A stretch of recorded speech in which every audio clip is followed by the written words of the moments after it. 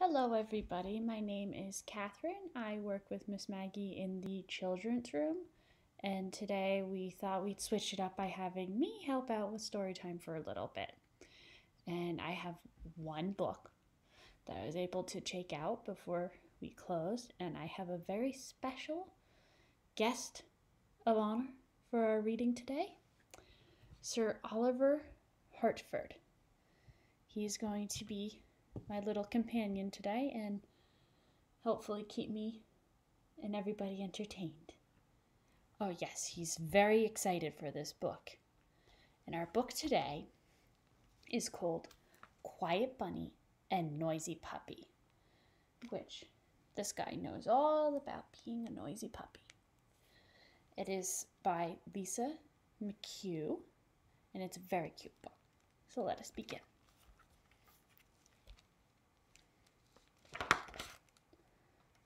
Oh, look how happy and cute they are.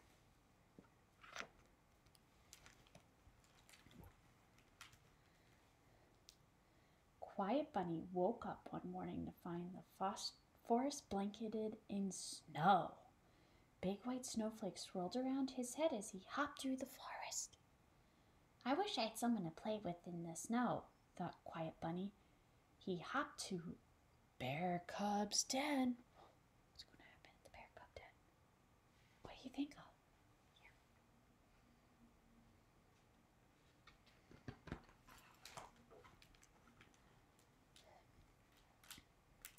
Thump, thump, thump. Mother Bear peeked out. I'm sorry, Quiet Bunny. Bear Cub cannot play, she said with a big yawn.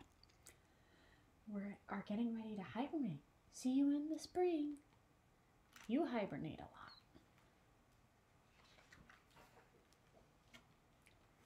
Quiet Bunny hopped to the pond, but the ducks had flown south for the winter and Bullfrog was fast asleep under the ice. Quiet Bunny had no one to play with. Oh dear, what do you think's going to happen? Let's find out. It's on this page.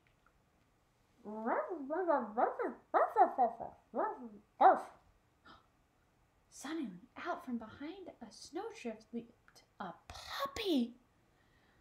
The puppy jumped up and down. Quiet Bunny sat very still. Hello, yipped the puppy. I live on the farm. Want to play? What do we think's going to happen? Is that you? Did you meet the Quiet Bunny?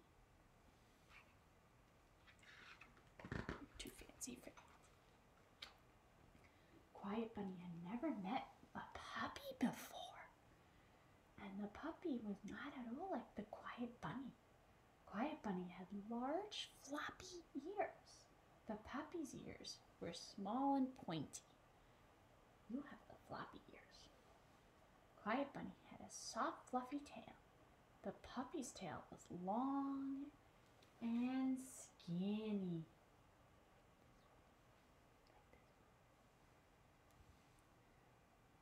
Quiet Bunny was quiet. The puppy was noisy.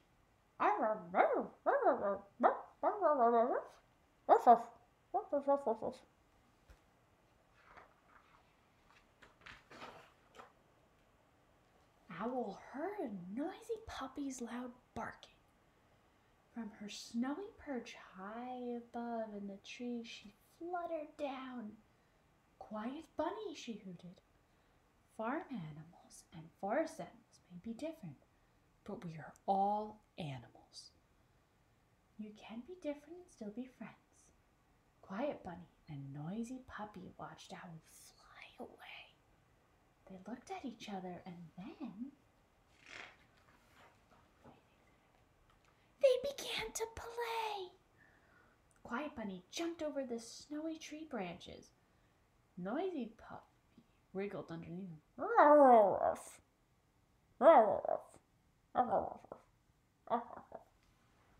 The very noisy puppy.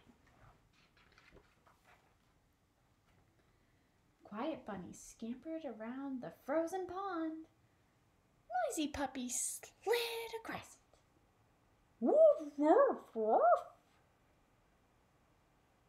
You don't try that. They played hide and seek. Quiet Bunny hid inside a log. They played tag. Quiet Bunny hopped up the hill. Noisy Puppy tumbled down. Ruff, ruff, ruff, ruff, ruff, ruff, ruff, ruff.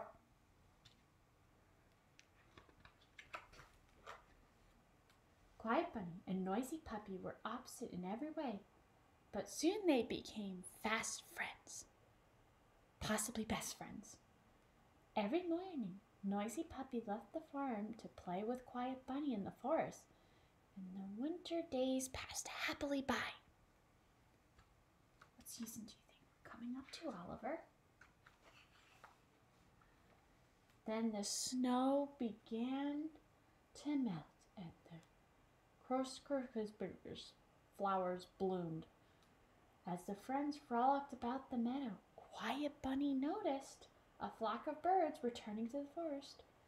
Spring was coming!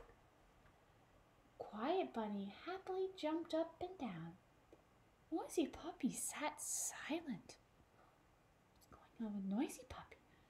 Now's our spring. It is spring. I cannot play in the forest every day, said Noisy Puppy sadly. It is time for me to work on the farm. Quiet Bunny stayed on the hillside and watched as Noisy Puppy headed home. Ruff, ruff, ruff, ruff, ruff, ruff, ruff, ruff, ruff, ruff, ruff, ruff.